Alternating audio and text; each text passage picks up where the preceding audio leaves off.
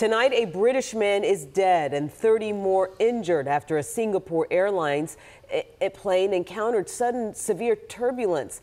New pictures show us the extent of the damage inside the cabin there. The Boeing 777 was on its way from London to Singapore. It diverted to Bangkok to make an emergency landing. More than 200 passengers and crew were on board. A passenger said everyone not wearing a seatbelt launched right into the ceiling. And Pete, they are still investigating what caused this.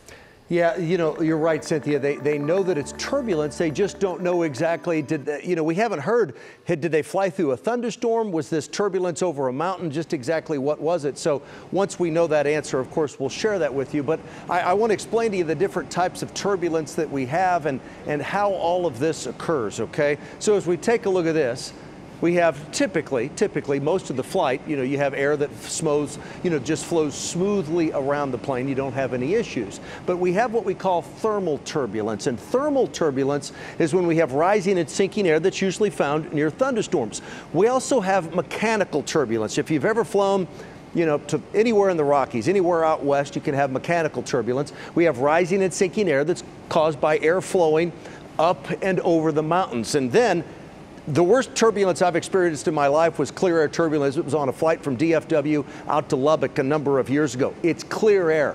It looks great outside, but what takes place is you have the air, it causes this turbulence, and it's the air moving at wildly different speeds and at times dramatically different directions. That's clear air turbulence. So those are the three.